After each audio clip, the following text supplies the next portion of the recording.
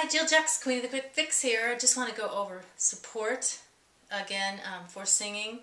So it's really kind of difficult to explain and difficult to feel. So the more you can talk about it and explain it, the better, and you can understand it. So one of the things about it is the diaphragm is up here.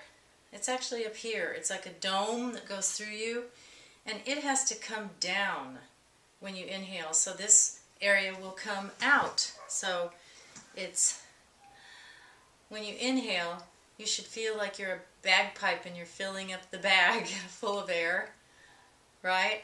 And then when you sing, it stays out, so the diaphragm stays down, and then the lower belly comes in. So it's like this.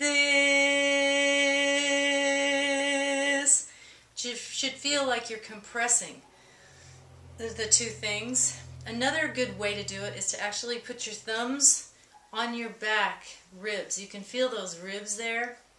When you inhale correctly, they expand. You can feel it, and it relaxes your whole lower body, which is perfect.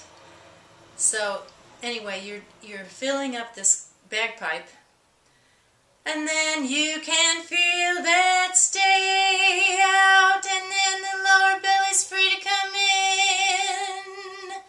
So that's one way to do it. Then it takes the pressure off your throat, and then you have so much more agility with this instrument. It can go really high or really low, and we'll get into that more.